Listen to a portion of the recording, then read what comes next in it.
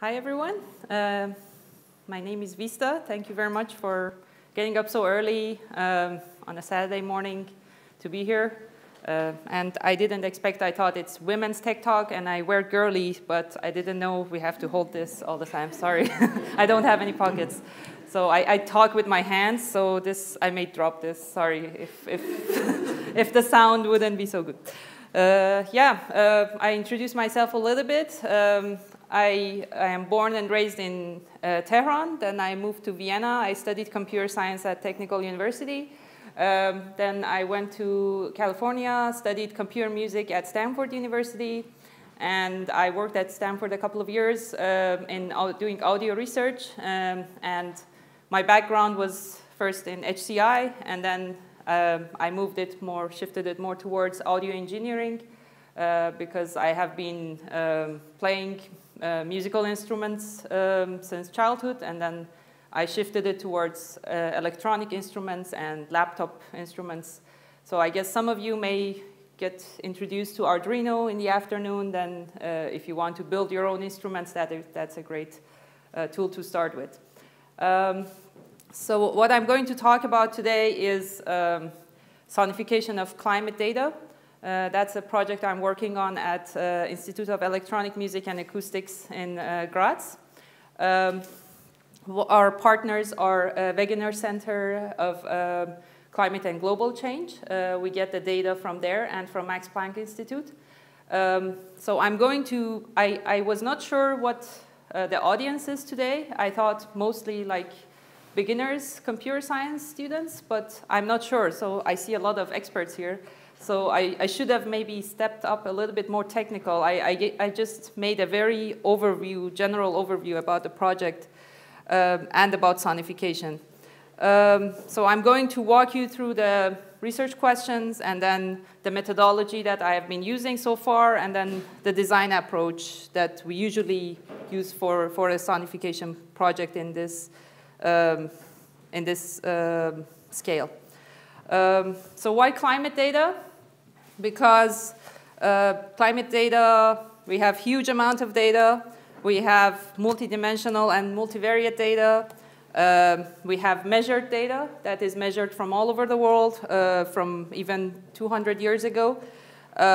We have modeled data that is modeled by climate science institutions. And also, it's urgent because we have to find other ways to solve this problem. So where we start with, what are some of our questions? We start with how do climate scientists analyze data? Then we try to find what are some of their visualization tools and software tools that they're using in their everyday workflow. And then how can we integrate audio into their work without interrupting it and also adding some value to it. We don't want to replace visualization, we want to enrich visualization. I emphasize on that because we have a lot of times conflict that visualization, people think we want to replace it. There is no replacement, it's just an addition. It's good to have multimodal interfaces, then you can find patterns and features that you can't usually with visualization. So here I overwhelmed you with a lot of pictures. So I'm going to, instead of saying a picture is worth 1,000 words, saying that sonification is worth 1,000 pictures. Let's see if we succeed in that. We are at very early stages. I mean, visualization is has a much longer history, but maybe not. Let's see, how many of you know what sonification is? Oh, I forgot to bring those t-shirts. How many of you know what sonification is? Yeah. I have my advisor from my master thesis at TU here, so that's a little bit awkward. So anybody else knows what sonification is besides Martin? No? Guess? Anything? Have ever heard of it? Yeah, go ahead. What's your name? PR. Mm-hmm. I'm guessing it must be like a sound representation of something as opposed to like a visual, like you have the graphs. Yeah. Instead it would be a sound to... Yeah, that's it. Okay, a t-shirt for her.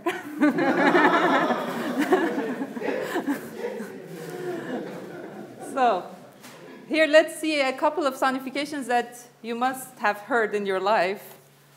Oh, and we don't have proper speakers here. I'm very sorry about that.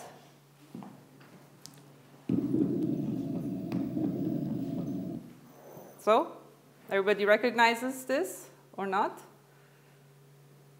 Yeah, nay? No? Okay. That's very imaginative. Maybe I played again. The heart. Mm-hmm. That was just a stethoscope, yeah. How about this one?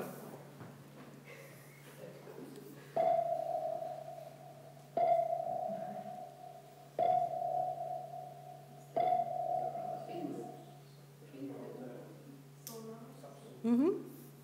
So t-shirts for these two ladies? Are we running out of t-shirts?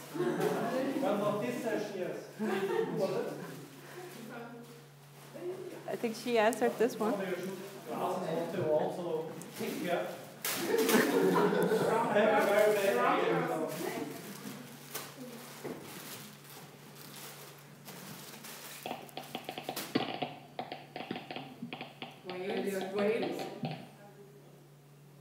Any idea?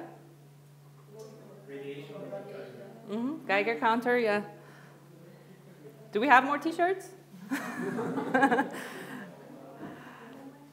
So, we get to the definition, official definition of sonification, which is the non-speech to use non-speech audio to convey information. So it's very important that it's non-speech. So if your Siri is not sonification, or the navigation system in your car is not sonification, because it speaks to you. So sonification does not include speech. In the more recent years, sonification experts have tried to make it more systematically and trying to have more reproducible sonification, because usually they are very low-funded projects that you build some application, small application for yourself, and nobody ever uses it again.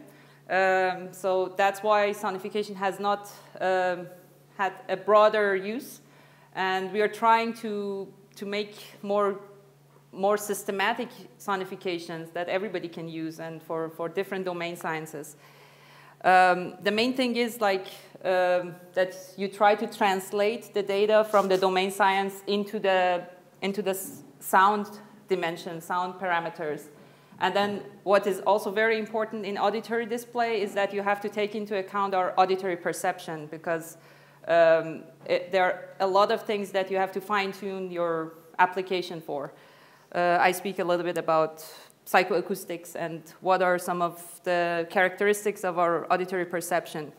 For example, one of the great things about using sonification for displaying data is that sound is also temporal. Like a lot of data that we have, for example, in climate science and astronomy, in most scientific data, we get time series. So it's very useful because sound is also temporal. The other advantage is that we can perceive a huge range of frequencies. I mean, 20 to 20K hertz is very optimistic, but I definitely can't hear those very high frequencies. But it's a huge range at least. Sound is omnidirectional, so you don't have to look at it. You can hear sound from all over. You can have multidimensional sounds. You can walk into a space and hear sound. So this is one of the advantages of using sound in a display. The other great thing is you can hear parallel streams. So, for example, you can hear radio, and at the same time when your phone rings, you can still hear it.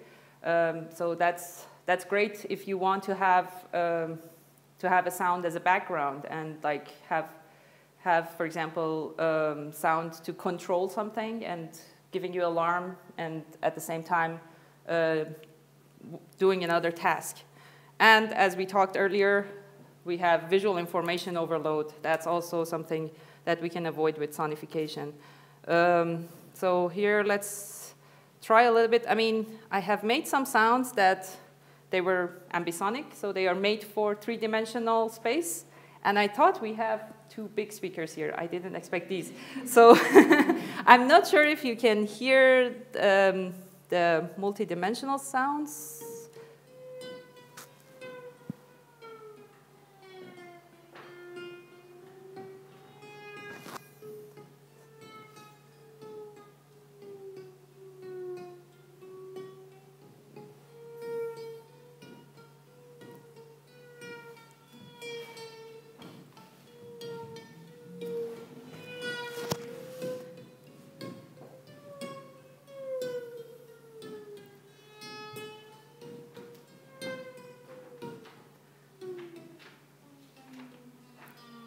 So how many of you could hear more than one stream of sound? How many streams could you hear? Two? Mm-hmm. So, and could you hear the directions? It's very hard with these speakers, I'm sorry. So this was just a very quick sonification of east-west wind and north-south wind for 1 year in Greece. And it doesn't change dramatically, but like you could hear the direction of the sound if we had better speakers, maybe. But I just wanted to show that you can use also the omnidirectional advantage of sound. But with sonification, oh, sorry. Let's try another example, which is like, because we talked about visual information overload, so it's good to, I guess all of you have also access to a lot of web data. So we have huge amount of data that we need to analyze these days. So this is one of the ways to kind of make it easier to analyze data, or also get an overview about any patterns in data. Here is a project that won the Prix Ars Electronica 2 years ago. It's the sonification of tweet data in Germany. Let's take a look. And here.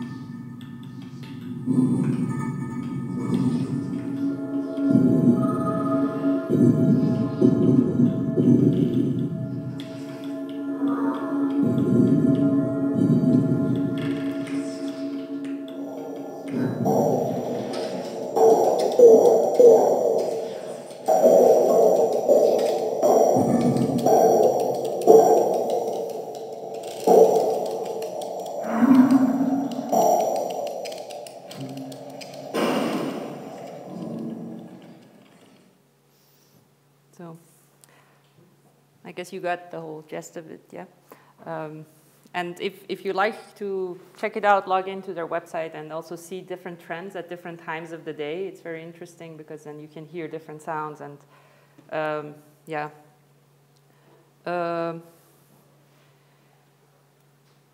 So, but what we have to be careful about when we do sonification is about our auditory drawbacks.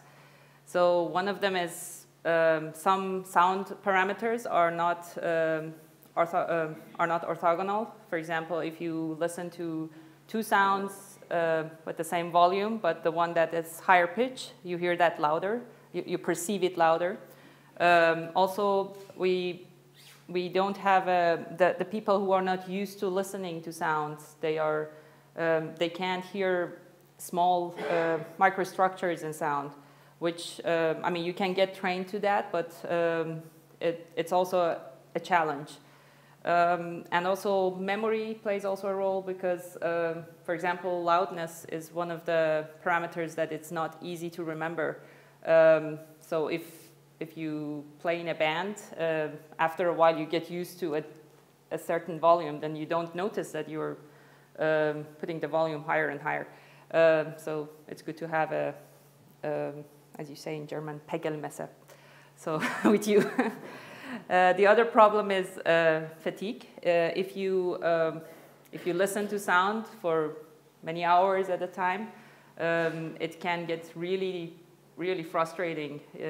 Unfortunately, we don't have earlids like eyelids that we have. So if you have an application that goes on for 3 hours, you can get crazy if it's just sinusoids. So we have to be very careful about these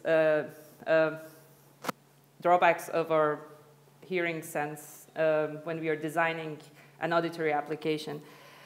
In general, I have to tell you a little bit about theory of sonification. You can put them in 4 different categories.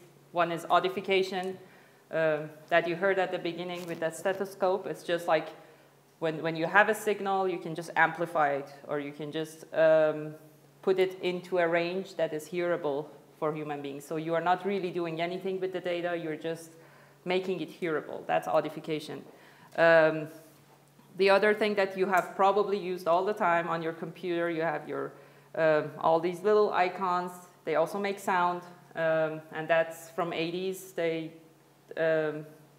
The experts started building these, designing these sounds for icons. So that's auditory icons.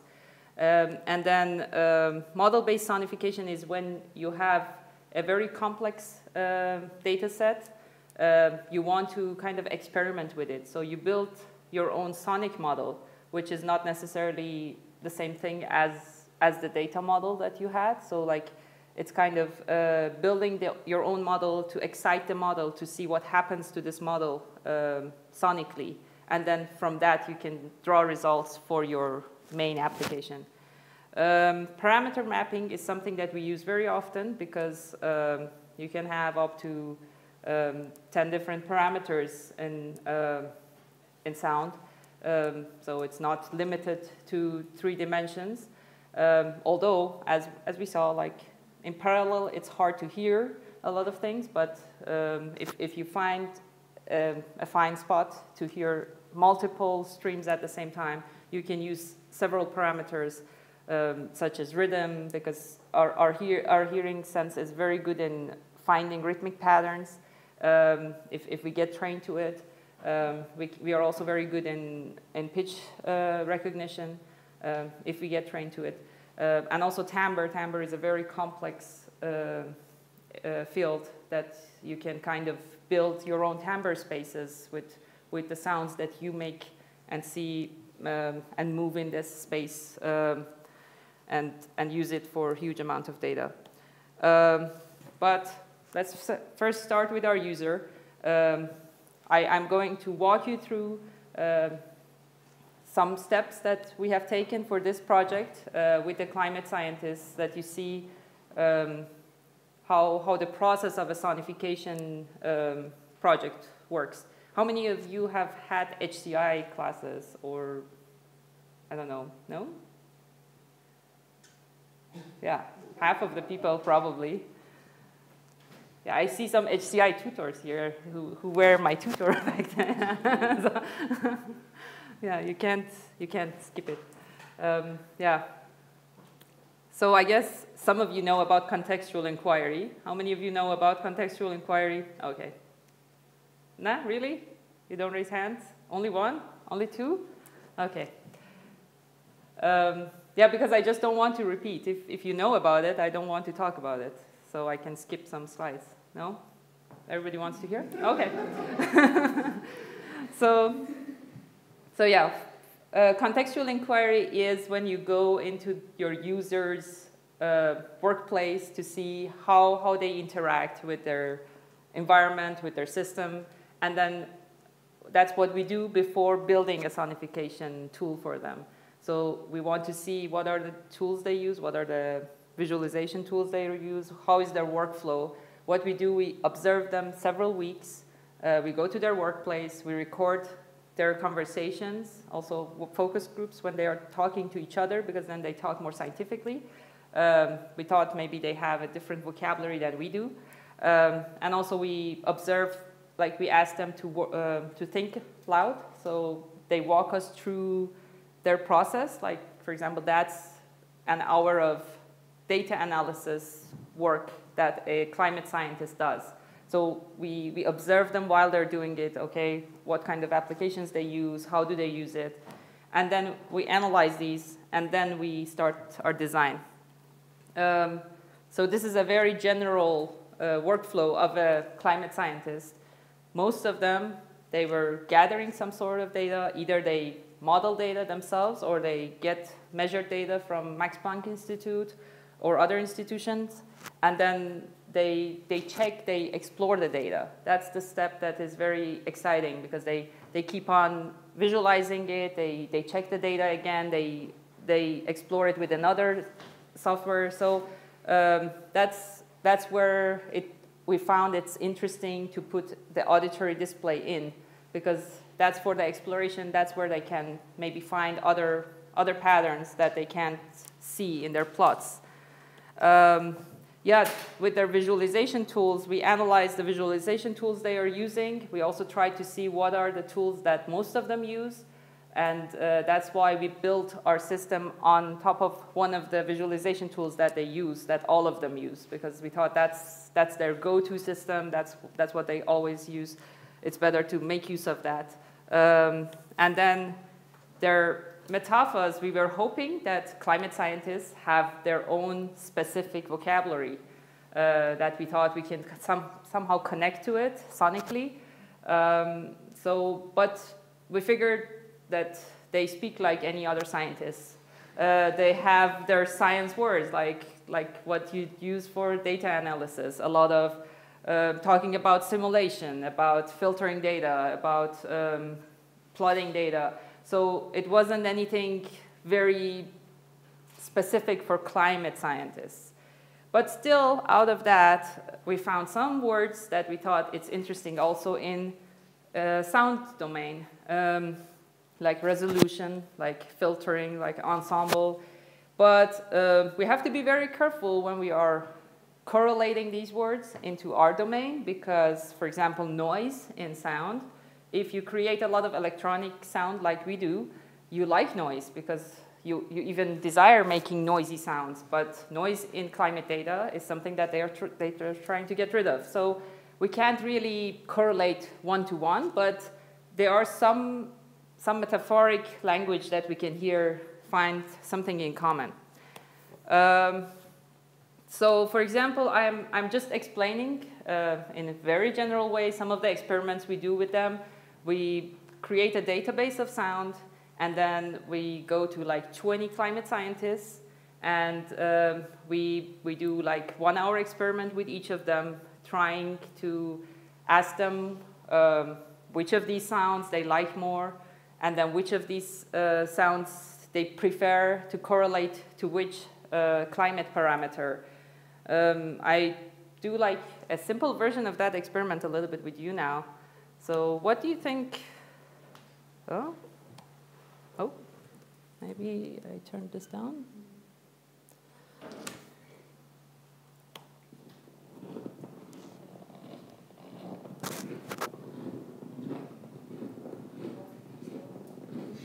Mm-hmm.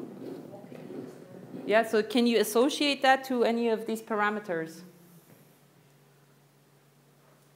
That's temperature, air humidity, precipitation, refractivity, radiation, geopotential height, pressure, and wind.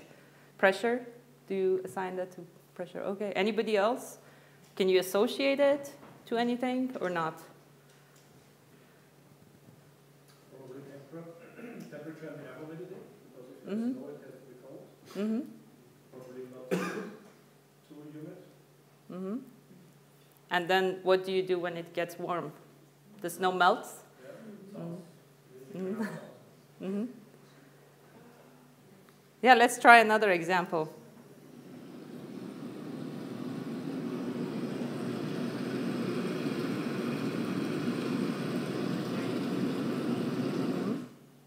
So do you, Waterfall, rain. yeah, but do you associate it to precipitation or air humidity, or neither one of them?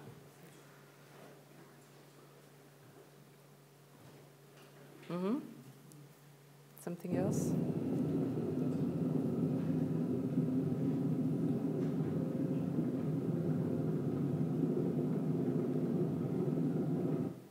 Mm-hmm. Nothing? Stupid question. Really stupid question. What is precipitation, refractivity, and geopotential height? Oh, sorry. Yeah. Sorry about that. You are not climate scientists. Precipitation is Niederschlag. Which one? Refractivity is the amount of radiation refractivity is the amount of radiation that gets into the hemisphere and gets refracted. Okay? So that's the degree of refraction. And then radiation, you probably know that. That's solar radiation. Geopotential height is the pressure, air pressure, but calculated with height. So the higher you go, the pressure is lower. Yeah. Sorry about that. I have been so much into this project that I didn't even explain climate words for you. Sorry. So as most of you saw, it's pretty complex if you want to kind of metaphorically associate some sounds to specific parameters, right? And the question is, a lot of times the question we have is, do we just like go with our own synthetic sounds that we create using sound synthesis, or should we use recorded sound and manipulate those using analytical processes? And I just wanted to play a little bit to raise the questions for you as well. That's one of the steps you have to take in order to see what are the suitable sounds for this application. And maybe after like doing 2 weeks of experiments, you come up with none of these sounds work for these scientists, for example. Or we have to train these scientists another 2 weeks that they get used to listening to these sounds, because they also have to learn how the polarity works with it, or the dynamics of the sound when it changes, if they can hear it, if the scaling works, because if the sound doesn't have a big enough range, then you can't display the data you want to display with it. Yeah, so I guess I talked about this. Yeah, some of the things we experiment as well is magnitude estimation. So for example, we change the sound dynamically, and we try to ask them to see like if this is getting warmer or colder for them, or if it is having more radiation or lower radiation. And unfortunately for this, there is very little literature done. There is only, for example, for magnitude, most of us know that higher frequencies sound smaller, because lower sounds are bigger, but not necessarily. Also, it depends. Like if you have a big drop of water, again, it's different if you are trying to represent precipitation. So it's very tricky. So that's really depends on your application, that you have to experiment for every single sound before making decisions. I thought we would have some time for live coding, but apparently it's very short. I got half an hour. So that's why I just show you some excerpts from our application. so far, you can kind of visualize the data, but like just a slice of the data that you can sonify. Here on these two visualizations, you see one slice of 150 years of data. It's just one slice of it. They are in two different pressure levels. So one is the one on the left is very close to the Earth. The one on the right-hand side is further up. So the point for this was we built the tool that people can scan data very quickly. So if there is error in data, because there are a lot of measured data they get, the climate scientists, they are they have a lot of not a number in them. There are a lot of missing data, or sometimes they have data that is kind of totally wrong. It's very off. So it's from measurements that are very old. So they want to sometimes just scan through the data to quickly see, okay, if there is missing data somewhere, and just throw that part of that chunk of the data away. So here on the left-hand side, what you can hear, and this one is the right-hand side. So it's a very quick, like within 5 seconds, you can hear 100 years of data. It doesn't sound fancy, but you can quickly scan data if you're just looking for error. The other application that we have already worked on is finding rhythmic patterns. So when you have, like this one is for 85 years, around like, it's a region between like these 3 longitudes and latitudes in these 3 different pressure levels.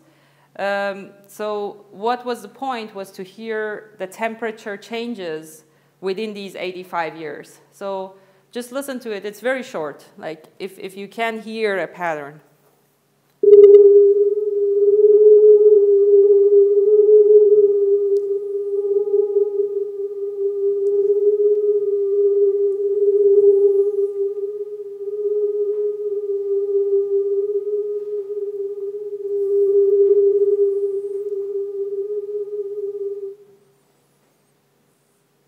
So, for example, this was very useful for some climate scientists that they could hear like every 9 years you have a pattern. So the warming of the temperature changes every 9 years a little bit. I mean, if you want to just listen for a specific pattern and you want to make sure, instead of plotting it, you can much faster like use some oscillators to listen to it. We are a very long way from getting the perfect sonification. I mean, there is no perfect, but to make it work for the climate scientists, but we are doing it step by step. One of the things that helps for sonification design is a sonification design map. It's built by Alberto de Campo, and he did it by doing collaborative design with domain scientists and sonification experts. So by doing that, he gathered a whole bunch of data about different sonification tools. And so like having this map, it helps you, for example, to see like if you just want to just find some event-based sonification, you just want to listen to events, then you have like really a small number of dimensions, so up to 16 dimensions, for example. If you have more dimensions, then you would better use model-based sonification, because then it's too hard to display it like this. If you have a huge amount of data, you would better use parameter mapping. So this map is just a very general map, but it helps you to find your way to design your sonification. Our application so far has this NetCTF library that is this visualization tool that all of these climate scientists use. Our application is in Scala, and then we have also a Scala collider part that the audio experts, the sonification experts, can write scripts quickly in order to test their sonification design. So we also organize small workshops for sonification experts and climate scientists that they sit together and work together in teams to see what works better for them, for their purpose. Also the goal is also to connect it with open sound control in order to have, to be able to write your sonification tool in different audio languages like Super Collider or Chuck. I mean, we use Scala Collider now, which is very similar to Super Collider. It has very small syntax difference. Yeah, if you're interested in starting audio programming, I really recommend you Super Collider or Chuck. It's very easy to learn. If you are a developer, you learn it within a couple of hours or days. And you can learn really from making small sentences and then going on from there.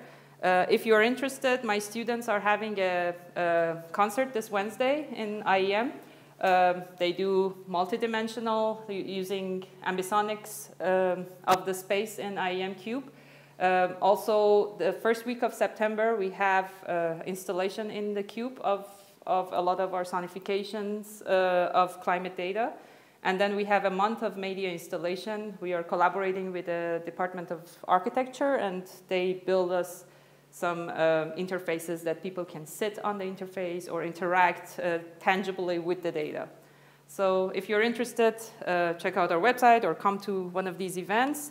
Thanks for our volunteers for taking part in all the experiments. Thanks to organizers of this event, the Women Tape Makers, especially Karim for inviting me. And thank you all for listening. And if you have any questions, please ask. And if it's too short, then we can also continue the conversation during the coffee breaks. Thanks.